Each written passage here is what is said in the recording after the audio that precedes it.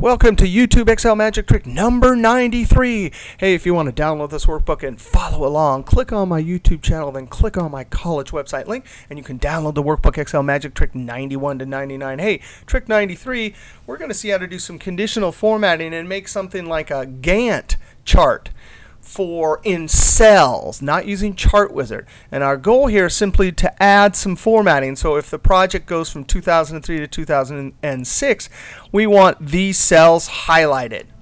So we set this up. We have years across the top. We have the start and end, and then the project name.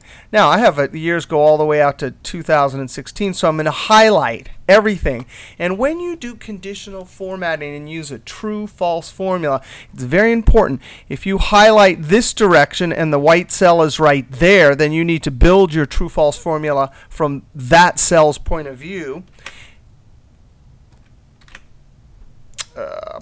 That was a mistake. And then if you highlight this whole range right here, boop, notice that that cell right here is the highlighted one. So when you build your true-false formula, you got to build it from this cell. All right, let's go to conditional formatting. In 2003, it's formatting, conditional formatting. In 2007, it's home, styles, conditional formatting. The keyboard shortcut that works in all versions is Alt-O-D, Alt-O-D. New rule. And we're going to use a formula. In 2003, it says formula is in the very first text box. Now let's click right here, and this is what I'm talking about. If your white cell is highlighted there, then you need to build the cell reference, the formula with the cell references from this cell. So let's do it. Equals and open parentheses.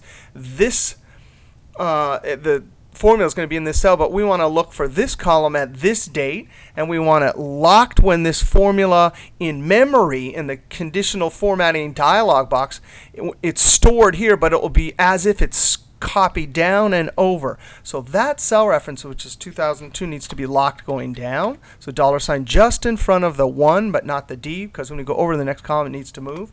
And that has to be less than, greater than or equal to the smaller number. Remember, we're building the formula from that point of view. Now, this has $2. When we copy it down, we want it to move, but across the columns, we don't. So we're going to have to hit F4, F4, $ in front of the B. That's the first one. And then the second one, still the year, we need to look at the year locked going down. And this one has to be less than or equal to the upper end. And this one needs to be not locked when going down, so a relative cell reference going down, and locked or absolute cell reference going across the column. So I'm going to hit F4 until the $ is in front of the C, and then close parentheses. Now we're going to come to Format, and I'm going to add red for dramatic effects, and then font.